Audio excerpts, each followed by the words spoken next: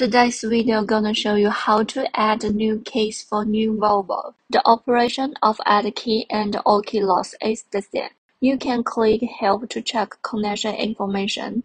The CEM module is located on the main driver side under the steering wheel. Let's check all the stuff we need.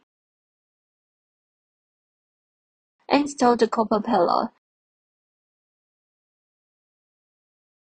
Install CEM interface board. Align D1 to D2 test point. As long as these two test points are aligned, then all the test points are aligned. Lock the board with copper pillar.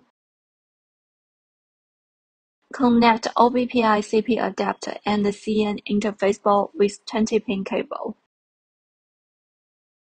Then connect ACDP host and the power.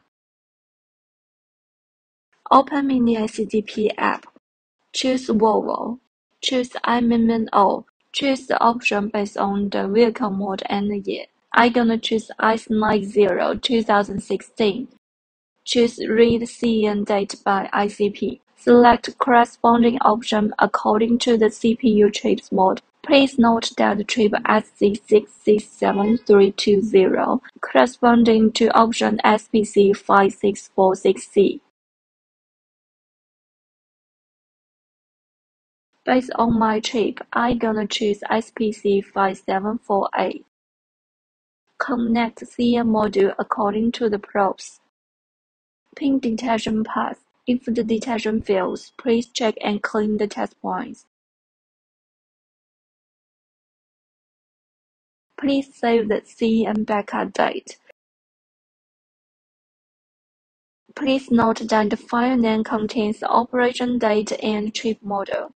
Put the CEM module back to the vehicle. Connect ACDP host with vehicle OBD port. Choose Add key or key lost.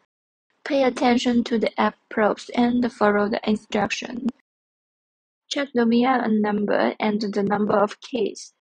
Please select CEM date we saved in the previous step. Put the smart key into the key identification area, just in the picture.